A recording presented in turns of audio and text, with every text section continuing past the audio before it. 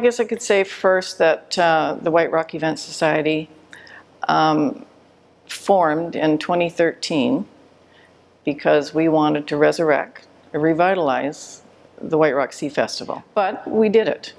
We got the city involved, we've got the community involved.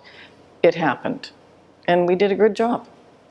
So after the 2017 Sea Festival, we handed the reins over to the city of White Rock, which was fine. But we already knew in the back of our minds, we had already been talking about reviving a small-scale sandcastle competition.